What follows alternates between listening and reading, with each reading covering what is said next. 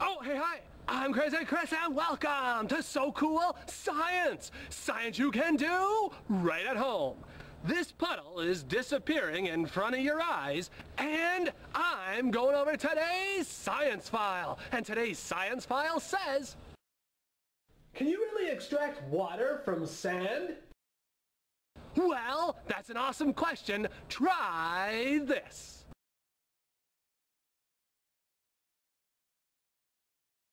You will need a glass jar, some sand, some water, a plastic cup, some plastic wrap, a rock, and a rubber band. I am going to show you how to extract water from sand. So, the first thing you're going to need is one of these large pickle jars. And then you want to get yourself a couple handfuls of sand, which is smaller than a jar full, which is smaller than a bag full, which is smaller than a buttload.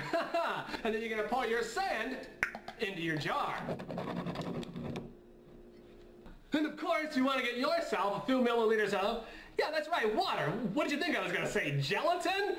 Pour your water into the jar like this. Then place your empty cup in the jar.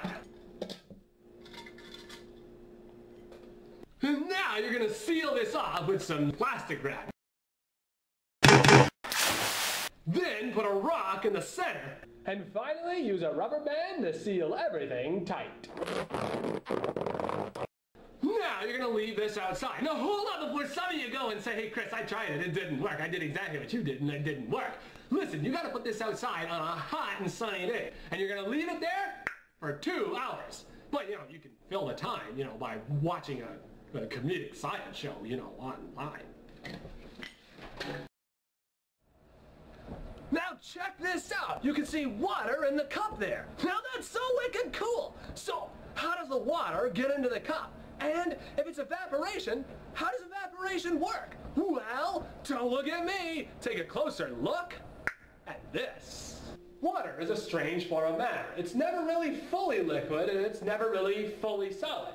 The outer layer of water molecules are always vibrating faster than the inner layer of molecules. The outer layer of water molecules absorb the energy from the sun. This energy causes the outer layer of water molecules to vibrate extremely fast. So fast that they break their bonds and bounce off the water molecules until they bounce high enough that they begin to bounce around in the molecules of air that make up our atmosphere. When this happens, we call it evaporation. When the atoms hit the plastic wrap, they lose energy and recombine to form water molecules until you get water droplets. These water droplets build up until eventually they get so heavy they fall off the plastic wrap and into the cup.